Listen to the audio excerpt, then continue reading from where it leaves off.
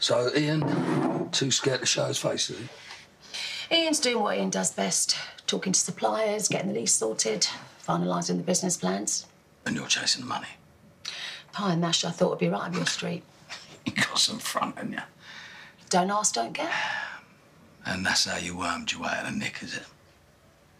I'll do whatever it takes to survive. You don't exactly scream trustworthy, does it?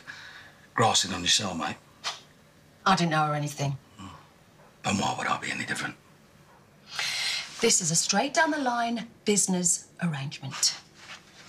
Yeah, you have your old man shot, and you run away with his kids, and you marry another geezer under a fake name, and then you leave him high and dry.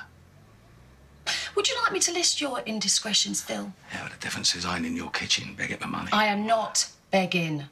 All I'm saying is it wouldn't take much for you to stab me in the back, would it? I've spent the last 25 years running away from things. I just want to settle down, surrounded with my kids, and rebuild my life.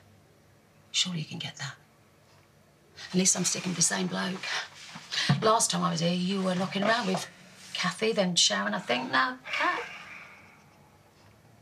Everybody deserves a second chance. And this is just a second, is it? It's a good investment. Yeah, but I'm in business with George. And you could call that a conflict of interest. Does he even need to know? It's too messy. I don't need that hassle in my life. Phil, I want you as an investor. I don't want to see you in an apron peeling spuds. Though I think I pay to see that. Silent partner, eh? My lips are sealed. You've come running to him? Oh, you're having a laugh, ain't you? You ain't even told him. But we don't need his money. Can we just talk about this? No, we can't. Phil. No, you ain't changed, have you?